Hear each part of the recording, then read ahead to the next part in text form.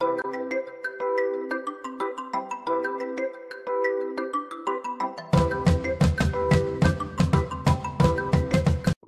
arrested in attempted arson attack on Swedish synagogue. Swedish police arrested 3 people early Sunday after an attempted arson attack on a synagogue in Gothenburg, authorities said. A group of Jewish youths had been gathered in a house next to the synagogue when the incident took place late Saturday, but there were no reports of injuries. The fire reportedly did not reach the synagogue.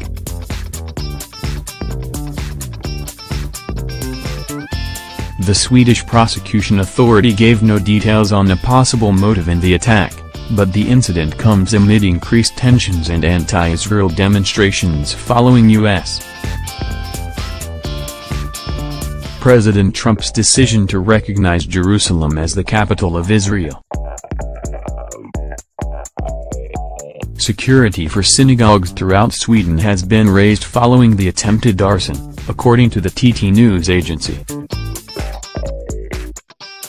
There were no reports of injuries and the fire did not reach the synagogue or an adjacent meeting house where Jewish youths had gathered when the attack took place late on Saturday, Swedish media reported. The spokeswoman gave no motive for the attack.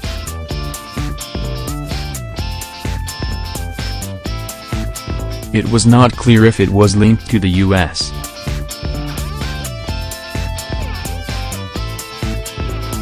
recognition of Jerusalem as Israel's capital.